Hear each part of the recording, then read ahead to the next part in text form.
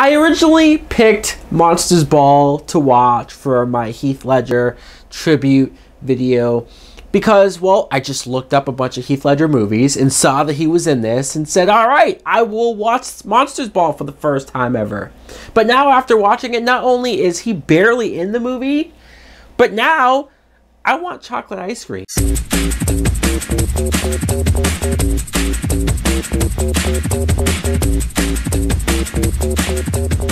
Hello, what's up everybody?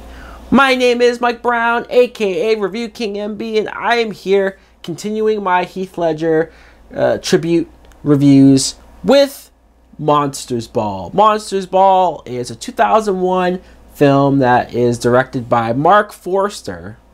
And the plot is we follow Billy Bob Thornton, who plays Hank. He works as a correctional officer at this prison. His son, Heath Ledger, as Sonny, he too works there.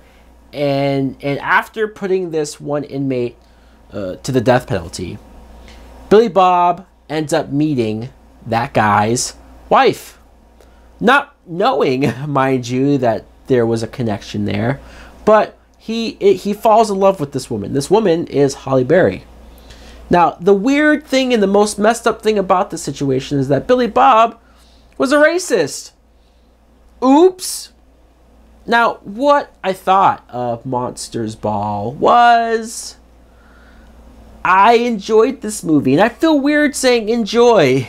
I should preface that word with this is a very good movie, so I enjoyed watching a very good movie. There, that makes a lot more sense.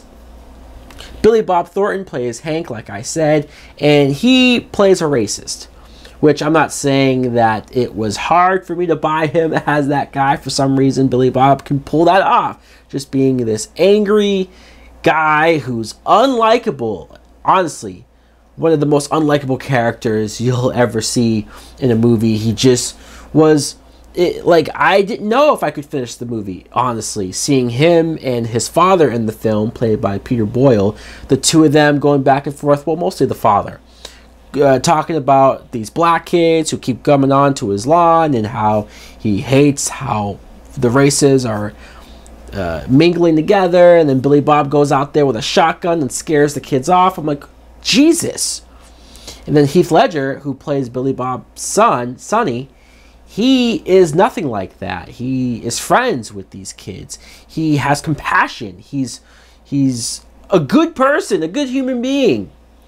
And Billy Bob hates his son for that. Looks at him like he's weak, like he's a wuss. He keeps saying, you're just like your mother. And there's a scene where he just flips out on him and goes off and hits him and just yelling at him about how weak he is. And then Heath Ledger, spoiler alert,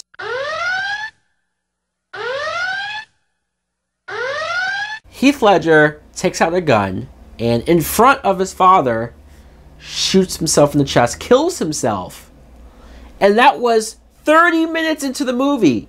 I watched this film because I saw that Heath Ledger was in the movie and I thought, cool, perfect. I'd always heard about this film, heard certain things about it, but I'd never seen it. So I thought, okay, Heath Ledger's in it.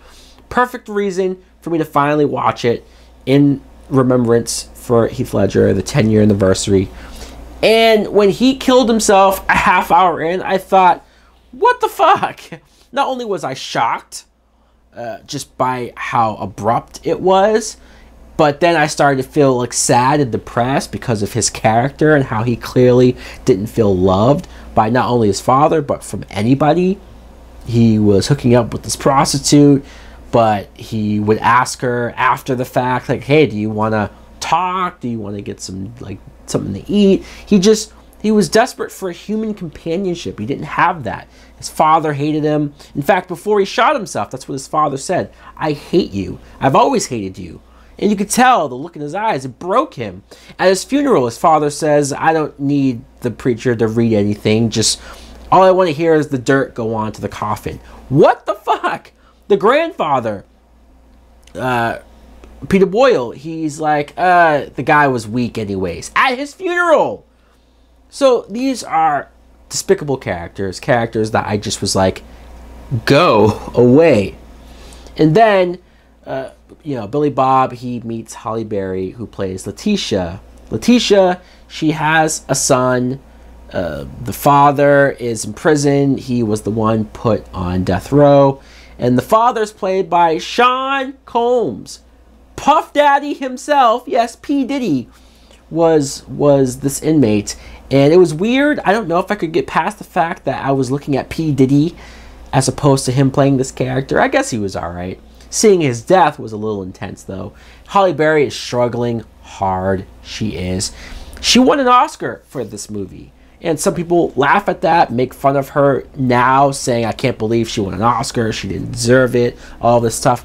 I watched this movie, and I do think she deserved it. I thought she was great in the movie. I bought her as the Southern woman who she was frustrated with the son because all he did was eat candy, sneak candy around the house. He was huge. And she was struggling to get to her job. Billy Bob, you know, feels bad for her, starts driving her to and from work, and they develop a relationship, start hooking up, and start to fall in love. But there's so many issues and conflicts that go along the way, especially when Halle Berry goes to the house and meets the grandfather. Yeah, that goes just about the way you expect it to go. This movie played out, though. The story flowed like I was watching a true story. It's not a true story. It's apparently just fiction. But I felt like I was watching a real thing. Even the way that it ends, it's like, it's not even like the happiest ending. It's just kind of like, hey, this is life. And this is how it goes. These events happen, and then you just kind of make the best of it and go on. And, you know, there's a part of you that can say, all right, do I want to see a movie that is essentially about a wealthy white guy who meets this black woman who's poor, and hey, he helps her out. He feels bad for her. Or the fact that he's a racist white guy who falls in love with a black woman, but let's be honest, it's Halle Berry. Or it's a woman that looks like Halle Berry. Of course you could make a racist guy want to hook up with her. It wasn't really this huge, impressive revelation to see Billy Bob turn around and fall in love with a black woman that looked like her. But either way, though, as a story, I thought it was interesting. It was fascinating. I was totally engrossed by the movie. The acting, I think all the way around, was great. I have no issues. I could have had those issues. They were in the back of my head at moments, but I decided to let that go. I enjoyed the movie for what it was.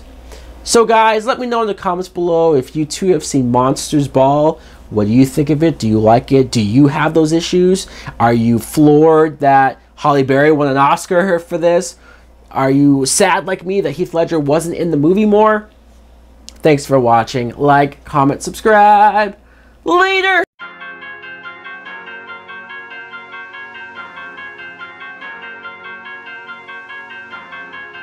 Yeah, it's in the building. It's in the building. Yo, okay. Yo, it's butane. I never give up, in God we trust, and it's a must that I won't.